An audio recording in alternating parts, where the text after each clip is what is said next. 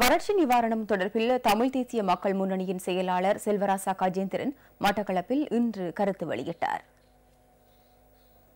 இந்தியாவுடைய நலனை பெறுவதற்கு ஐக்கிய தேசிய கட்சி அரசாங்கம் தயாராக இருப்பதனால் அந்த அரசாங்கத்திற்கு நிபந்தனை இல்லாமல் முண்டு கொடுத்து அரசாங்கத்தை பாதுகாக்கின்ற செயல்பாட்டைத்தான் இந்தியா தொடர்ச்சியாக கூட்டமைப்பை கொண்டு செய்து கொண்டிருக்கின்றது. கம்பரலிய என்ற திட்டத்தின் ஊடாக ரணில் கோடிக்கணக்கான நிதியை மாவட்டங்களுக்கு வடகிழக்கு மாவட்டங்களுக்கு ஒதுக்கி இருக்கின்றார்.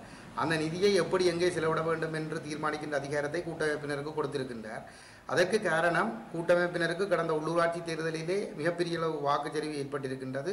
தங்களுக்கு ஒரு மிகுந்த நெருக்கடி ஏற்படும் என்கிற காரணத்தினாலே இந்த கூட்டமைப்பினுடைய செறிந்த செல்வாக்கை நிமித்துவதற்காக கம்பரலிய ஊடாக மக்களை ஏமாற்றுகின்ற வகையிலே இந்த நிதி ஒதுக்கீடுகள் நடைபெற்றுக் கொண்டிருக்கிறது. கம்பரலிய என்பது மக்களை ஏமாற்றி அவர்களிடமிருந்து வாக்குகளை கவர்வதற்கான ஒரு உபாயமாக மட்டும் பயன்படுத்தப்படுகிறதே தவிர இந்த வறட்சியினால் பாதிக்கப்பட்டுக் கொண்டிருக்கின்ற மக்களை அதிலிருந்து மீட்டெடுப்பதற்காக எந்த விதமான வேலை திட்டங்களும் இதுவரை முன்னெடுக்கப்படவில்லை என்பது மிகவும் துரதிர்ஷ்டவசமான ஒரு உண்மையாக இருக்கு.